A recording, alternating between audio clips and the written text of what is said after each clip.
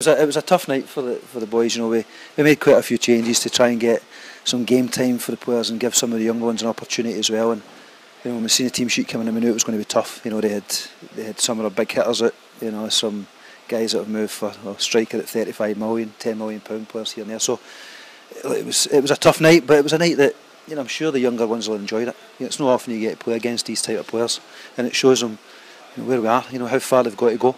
You know, sometimes you get in your wee bubble of League One and you think you're doing all right, you know, and they realise now that to want to get to the top, you have to go.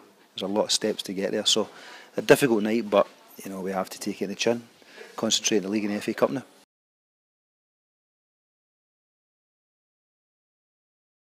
I named the team tonight. Generally, I do it a couple of days before, but I thought I'll just wait because there's a few younger ones that we're going to put in. And when I named it, and then they found out who they were playing against, you know, there was no fear in it. It was an excitement to play against these guys. So, you know, it's a great experience for them, like I said. And it's one that, yes, we're disappointed to lose at home, that kind of score, but in the grand scheme of things, it's about developing players, and I think the players will definitely have been developed tonight.